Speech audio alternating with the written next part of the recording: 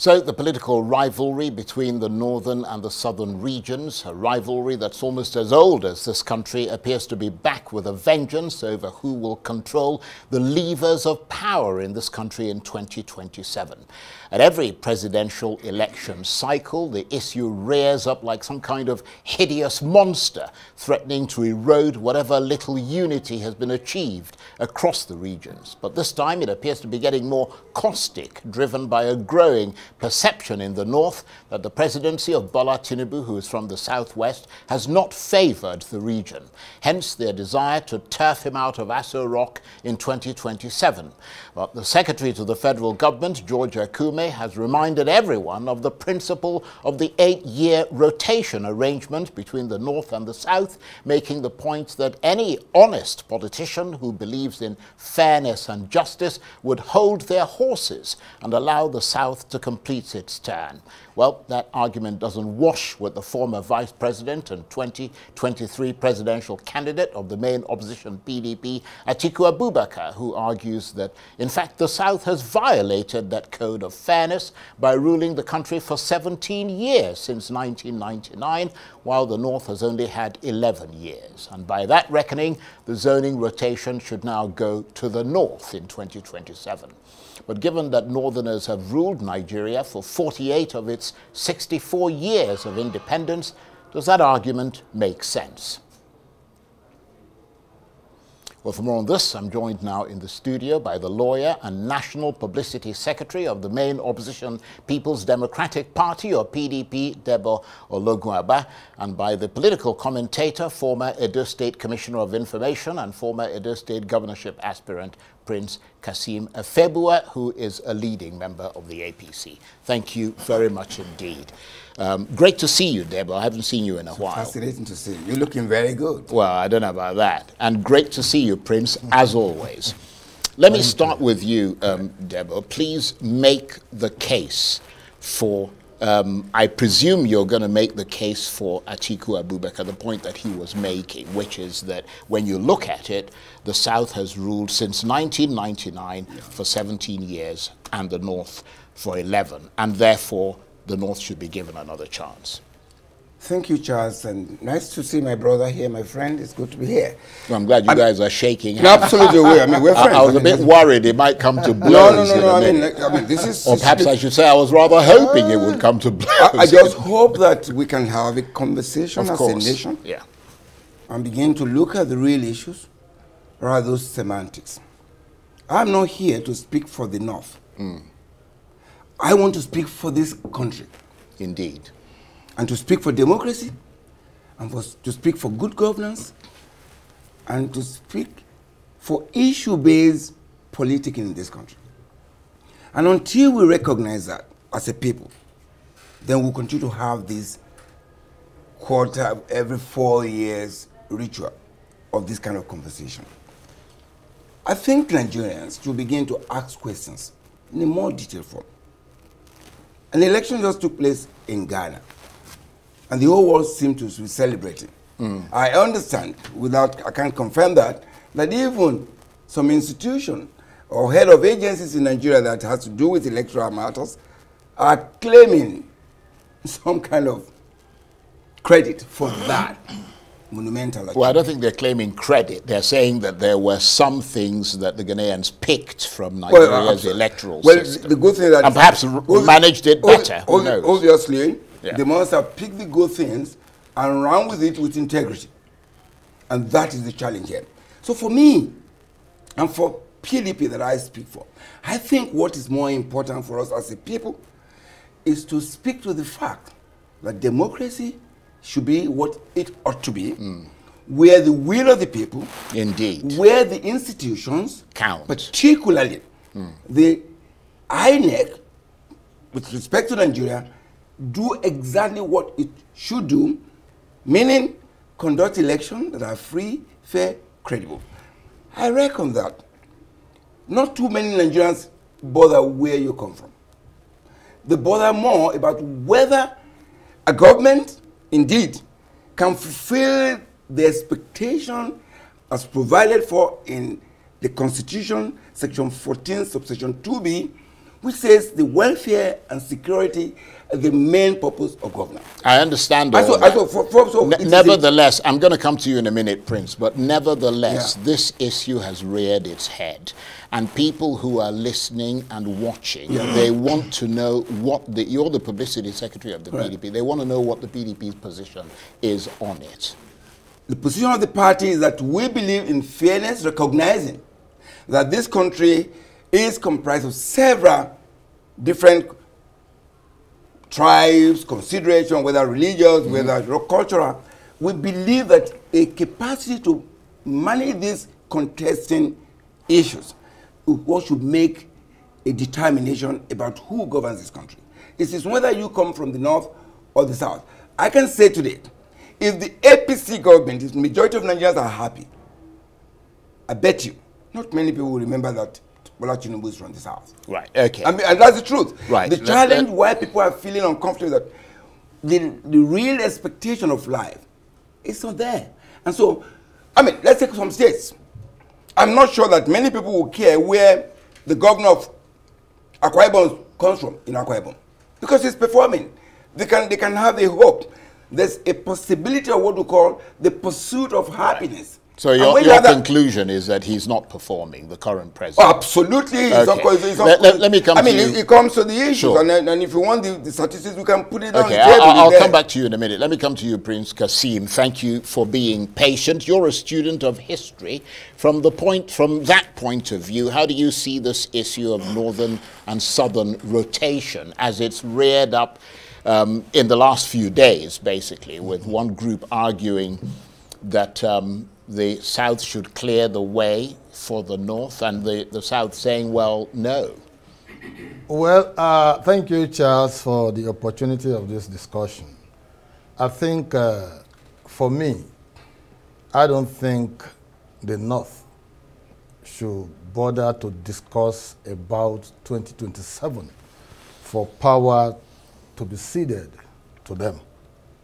If you recall, one of the reasons that I canvassed for a Southern presidency in 2023 was because Alhaji Atiku Abubakar decided to change the political narrative of the PDP.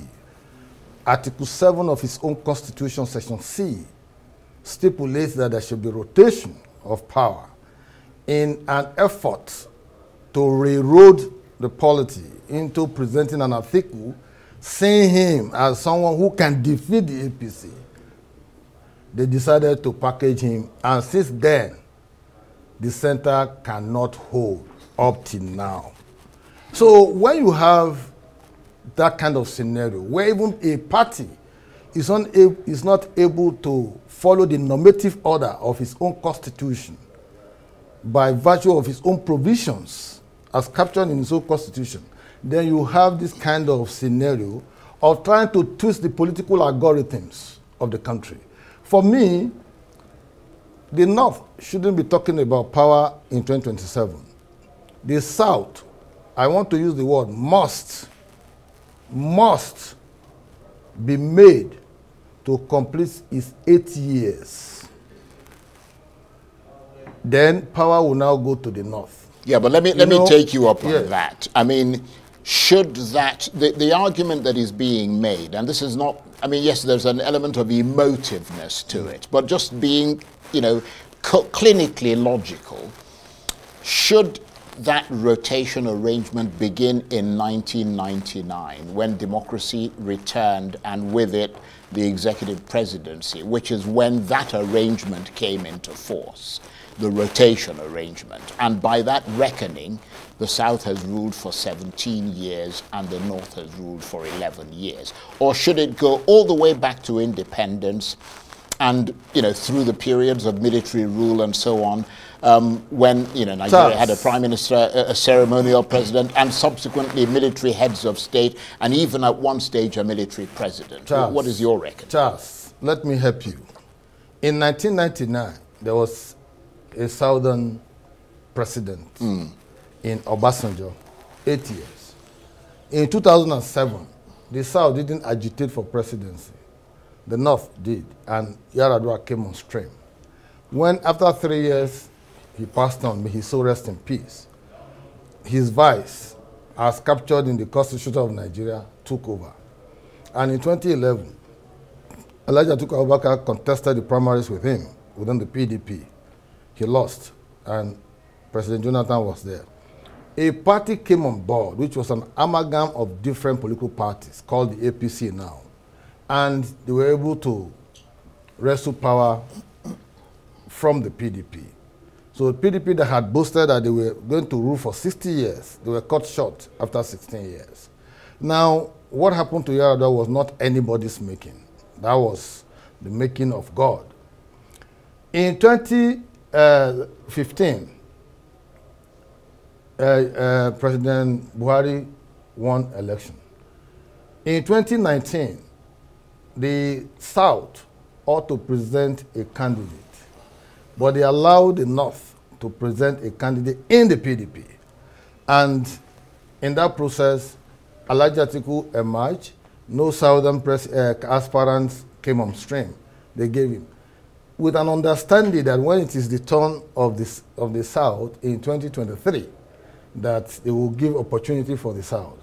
2023 came, the same factors, political hawks, and all of that, twisted the narrative and presented Atiku in defiance of his own rules, as captured in his own constitution. And the likes of Debo, Ologunagba, and others looked the other way while they were scripting another one.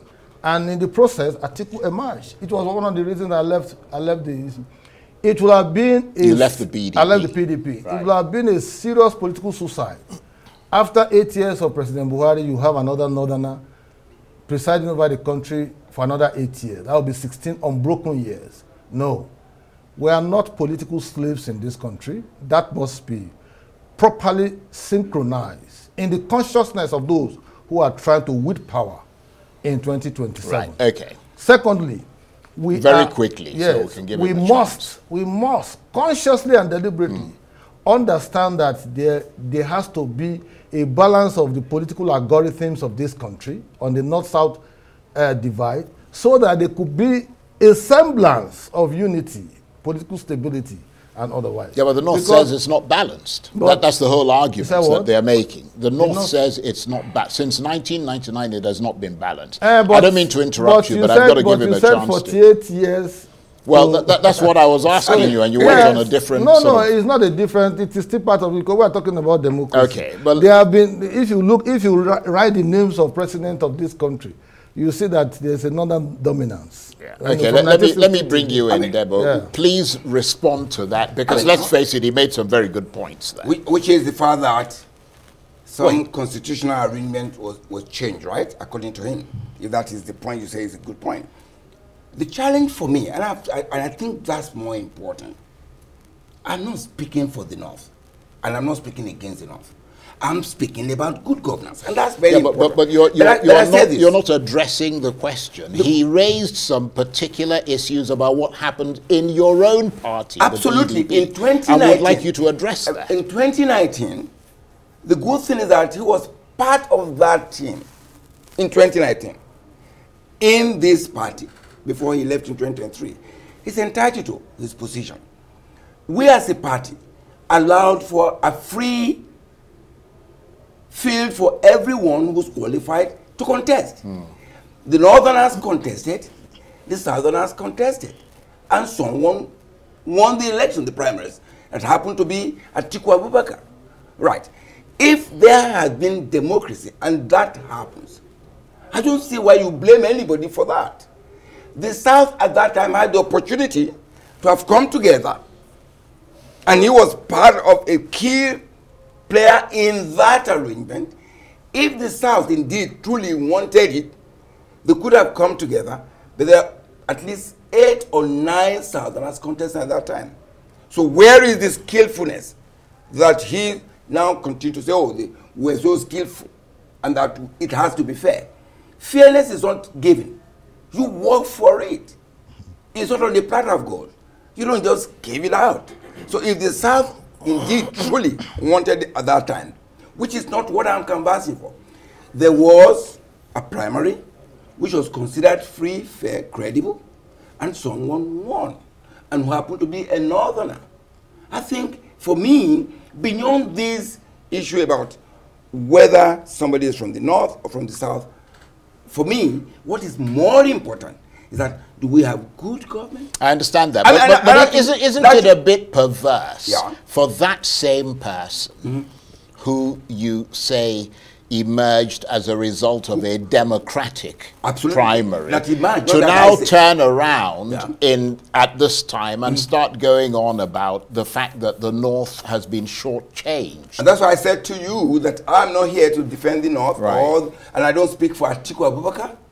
I speak for what I believe the party stands for, and what they demonstrated in 2023 in opening up the gate. And so forth. When you come into that narrow, then we can't then achieve what happened in Ghana. And that's my worry. And I think it should worry any Nigerian. To go into that prism of, oh, we're from this cocoon, then we'll continue to have this challenging of nation building that has eluded us for so and I have to admit that he has a point there. Do you think, Prince, that this rotation policy is becoming more contentious and more damaging to Nigeria than good? You see, if people keep talking about rotation, countries are not structured the same. We have about 450 or more ethnic multiplicities competing for attention in a very volatile Nigerian political landscape. Everybody is seeking for relevance. But we have the sharp divides, the north and south dichotomy. And within the south, we still have the southeast, the south-south, and the southwest, the northeast, north-south, and northwest, and north-central. And so when you look at the country and you see something that is convenient for a country as disparate as Nigeria, you have to also try as much as possible to bury your own particular partisan interest and look at the bigger picture. And that bigger picture is that it's talking about good governance.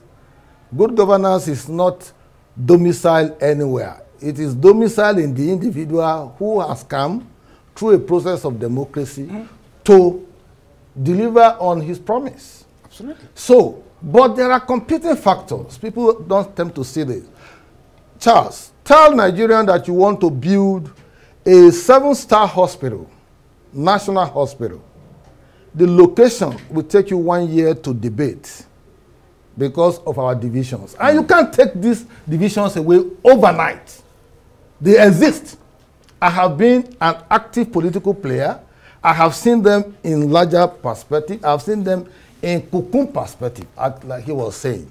But the point is, if you have a virile opposition that is credible, that is able to stand its own and churn out alternative ideas, that can help to moderate the perception and perspectives of the citizenry, then you now begin to talk. But you don't talk about all of these issues with an opposition that is in disarray, an opposition that is not even able to recognize the provision of its own constitution with respect to balancing of political power. Yeah, I'm going to come to him to respond to that, but let me ask you this very quickly before I do that.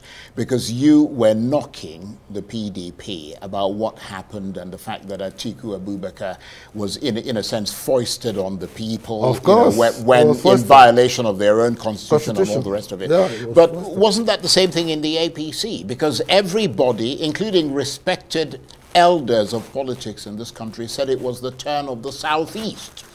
But the Southwest, driven by people like yourself, in exactly the same thing you're accusing the PDP of, foisted a candidate from the Southwest in violation of what many people believe to be a principle that should have made it I am not speaking, possible for... I'm just trying to see the balance. I get your point. And to say that as far as we're concerned, I mean, there's no difference between you two. Listen, I'm not talking about principles. I'm talking about provisions of your own internal instrument called the Constitution. Written. There is nothing like that in the Constitution of APC. North, South, whatever. This one was captured in Article 7, Subsection C of the PDP constitution. But you want us to believe that your party has principles that guide it. I'm coming. Principle is one. Law is another. Because once rules, it is captured... not law, rules. Okay, rules captured in your constitution. Because what drives every political party are the provisions of your constitution. If you abuse them, there will be problem. What gave birth to G5 is the same problem of trying to twist the rules and all of that. I don't want a situation where we'll be discussing North-South, as a subject matter because one person has interest. Well, he said that's what he said. No, he listen, doesn't want to discuss. Because one person has partisan interest. From 1990 up to date, 34 years, Atiku Abubakar has been, seeking for public office as president of the country. And so when I see his spokesperson and all of that going on television to try to justify that and all that, I see that as a misplaced priority. What I expect the PDP to do, if they want to play serious opposition politics, is to put its house in order, help us generate ideas, provoke initiatives that will help to provide an alternative viewpoint that are realistic and also edible. Okay, let me come to you, Deborah. Absolutely. And I thank you for agreeing with me. I'm not agreeing with you. The point I've just said to you, I'm not agreeing with you. I'm very excited that... I'm saying that your party is not organized. But actually, in fairness to him, he's saying that your party is in disarray. I mean, that is his feeling. And that your party ought to come together to become a formidable opposition. That was why it was counterproductive for a high public official like the Secretary to Government to begin this kind of conversation when he should be bothered about the state of the economy, the state of Nigeria, rather than create the diversionary conversation as to stroke out this kind of conversation. Well, in fairness to you, I don't see Anthony Blinken coming out to talk about the politics between sort of the Republicans. He doesn't get into that. And that is why it's so disheartening that a Secretary to Government would raise this kind of issues just to blow the challenges of the Nigerian people. And so for me, like I said, even if you don't agree, I mean, it's my friend, we agree, but on this we agree that the fact that good governance is actually more superior. He said, and that's the point, that the opposition should come together so that the kind of conversation should begin to change, so that there will be a movement away from this primordial sentiment about North, South, East. You ask a question. Fairness, equity is not one way. The Southwest has it today. Why was my friend not talking about Southeast at that time? It was convenient at that time because, again, I am not here to talk about Atiku Abubakar or the North. I am here to say, what do we do going forward, having regards to what we are as a nation, and taking a cue from the example of Ghana. We want to talk about real democracy, real institution, like the INEC. We should all agree on that. Has INEC done well? If it hasn't done well, we should talk about that. It needs to be reformed. Exactly, basically. And that is actually is an embarrassment that we have that. Unfortunately, I agree with you. Unfortunately, a party that cannot reform itself should not be talking about. Okay, so what happened? That is a miscarriage of. No, I mean, that's the truth. Prince, you are entitled to your view, but I'm saying, I'm sure you will agree with me that INEC can do better. It hasn't done well, and we should be united in saying that, irrespective of the other areas that we have. You have a point there, Prince. We're fast running out of time, so I need to get your response. But also, given how emotive this subject of rotation has become, and how almost intractable it has become, is it perhaps time to make the point that people like Atiku Abubakar have been making for a long time, which is that the solution to all this is to restructure Nigeria, with each region having more autonomy, which would keep Nigeria united, but significantly reduce power at the center and make it less attractive? Well, thank you very much. Before I respond to you, I want to make the point that if the only reason why a man would speak about another institution is whether he's able to articulate the right issues, the right reforms in the institution that he represents. This is the voice of the opposition. you and me will concede to the fact that the PDP has not done well. In fact, they are even causing national distractions to a lot of us in terms of the kind of bottle-up anger and movements in that party. Yeah, but you could certainly make the argument that although we're all peripherally affected by what is going on in the PDP, we're much more affected if the APC is unable to properly govern this country and to properly come up with good ideas to run the country. Let me respond to your point. You see, the point is that a party that cannot even resolve its own internal dissensions, cannot even articulate of, recruiting a good leadership. That is just it. It's a given. If you have a small country called PDP, and you are not able to resolve your issues, and you are talking about the bigger Nigerian context, it doesn't add up. Back to your question, the president has been doing quite a number of things to also make the center, less attractive, so that there could be some level of vibrations from the different regions and all of that. The local government autonomy and all of that is one of those Yes, points. that's a commendable thing. Yes, the tax reform bill that is right in the front burner is another. There are quite a number of things that he wants to do. But you see, the same politics of North and South is driving the discourse. What should it be? People are not looking at Nigeria from the ownership structure. People are looking at Nigeria from the perspective of where I come from.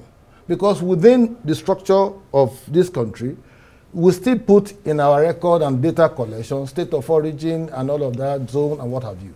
So if you want but you're the government in power, you should change that. That's what I'm saying, but you are seeing things being done in the right perspective to even promote regionalism and what have you. But you can see the kind of utterances and discussions. The tax reform bill has almost created a north-south divide in terms of discussion. True. So what I am saying is that it will take some time for you to begin to leverage on national outlook of everything you want to do because of this primordial, deep-seated regional affiliations. And you can't run away from it because you have a country that is skewed in a way. You talk about education in the south is more solid than in the north and all of that. They tell you about amenities, infrastructure development and what have you. So until we begin to see ourselves as Nigerians and not from the prison of southeast, south-south, southwest, before we begin to make progress. Okay. And the point is that I have to go to Charles, and the point is that sorry, let me just land. Yeah. And the point is that you can't do that overnight. Yeah. Okay. You cannot. You've made that point. Charles, I mean, this is very interesting. I'm happy that Prince is here tonight. Number one, I hope he can just win himself away from the fixation about PDP. If that is the wish that PDP is not able to run itself, then they are in for big trouble. Of course. Let us focus on your governance, on what you have done, and the damage that you have done. Today you are benefiting from the madness, in quote, of INEC in rigging elections recklessly. And then you think it's okay because today it feels good to you. Can I finish? But I can tell you this. The challenge is this. If we are to achieve what you're saying about us coming together where primordial sentiment will not take the front burner, then you and I have an obligation for our generation to say that as it should be. Are we going to be practicing democracy? Or are we going to do a king or emperor? We will make a determination as a nation. Are we going to have true federal states or a country? It's a determination, and this conversation can go on. Yes, it can happen overnight, but we must begin to take a step to say this is exactly what we want to do. And then look at the best practices worldwide. We saw next door neighbor, they conducted an election. In Edo State, where you come from, we're contesting an election. Elections should have been fun. In Ghana, in 24 hours, they have an election. I think that should be something we should aspire to as a people. irrespective of whether I come from the north or the south. I agree. And but he doesn't disagree with you. I disagree with him using very... No, but you don't disagree with the point that he's making, that we should aspire to have proper, free, fair elections in this country. I don't have problem with that, Charles. Yeah. But the problem is that what you see as not free might be free to me. Absolutely. You understand what I'm saying? But that's the problem. No. It needs to be free to the Nigerian people. Listen. And to the world. I'm not from Congo. I'm a Nigerian. Listen, Nigerian politicians have come to the point that when it is not opposition that is winning election, INEC is bad. When the ruling party wins election, INEC is good. No, but it is not just the opposition. Excuse me, it is not just the opposition. There are election observers who are independent and objective. Yeah. There are journalists who are independent and objective. There are people who go there. There are the people themselves who assess the quality of the elections. And each time, all those people have said unquestionably, ineluctably, those elections were replete with the electoral malpractice. Charles, don't let me begin to castigate observers, because I'm an active participant of the Nigerian electoral process. We've got 1 minute. 1 minute to go. I will go. Yes, I will land. And then when you say observers, are they the same observers who will come and pretend to be observers and they are members of political party and they speak from the perspective of their political party? Come on. No, yes, they are there. Let's not degenerate to that level. No, it has. Please, Charles, please. You are not on the field. I'm on the field. I'm telling you. Right. With copious examples. You don't tell me you are an observer, you leave Abuja here, you go to Benin, for example, you want to observe election. You don't have personnel, you don't have the logistics, you don't have anything. You sit down in Benin and you write results, a report that covers the entire 4,516 polling units in Edo State. Okay. I won't take that as a So you don't agree. So the point is that the PDP that is unable to put its act together cannot begin to discuss issue of leadership. Right. Because leadership talks about reconciliation. Okay. Talks about I think you've made that point. I'm afraid I am out of time. You got 20 seconds to rebut, and we're gone. Because it's not even rebutting. 20 seconds. I'm not even rebutting anything. Right. We have agreed here, and I'm happy saying that is, if he believes that indeed elections, for instance in Edo State, were free, fair, well, we live into that. However, it is whether this country itself actually wants to succeed as a nation.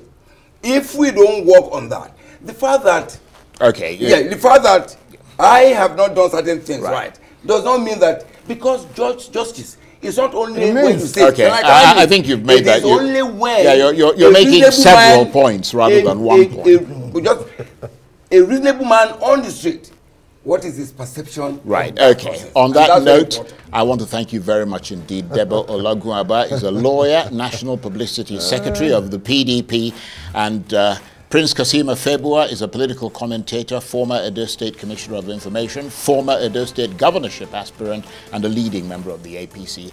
Absolutely brilliant having the two of you here. Thank you so much.